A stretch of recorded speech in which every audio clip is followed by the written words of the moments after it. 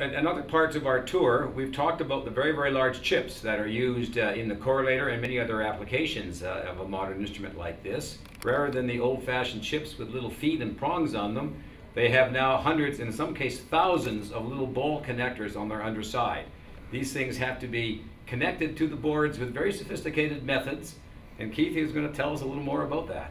Okay, so what we have here is this is a ball grid array or BGA soldering machine. In the case with a chip with that many pins on it, there's going to be a circuit board that's very thick with a large number of layers. Because those connections are so densely placed, they need to be routed in 3 dimensions through the board. That board will diffuse a lot of heat. A normal soldering iron isn't even up to the task. So these machines have a positionable arm with a suction cup on them that'll grab the device, the microchip, position it on the board, and then heating elements that'll heat the board simultaneously, heat the region around the chip simultaneously from above and below in order to penetrate the large thermal mass that the board presents to it.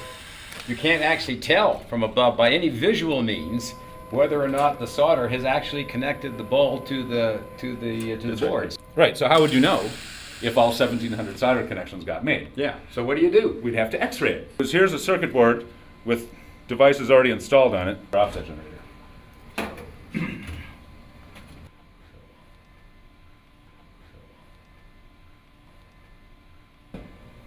So we'll have an image appear on the screen. We can also take the thermal prints of the image on the screen. And so I can move the platform around.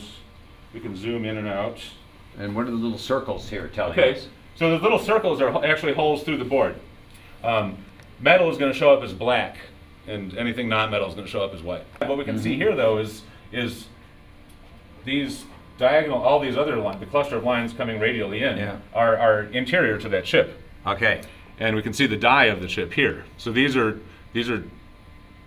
minuscule wires that make connection from the wafer die to the external connections. Right. And okay. They're not very big external connections. And the active elements, I see all these lines, they seem to terminate. That's right. So this is the silicon wafer section. Okay. That's So what we got there's no metal There's there. further, and then that's etched to form the circuit. Yeah.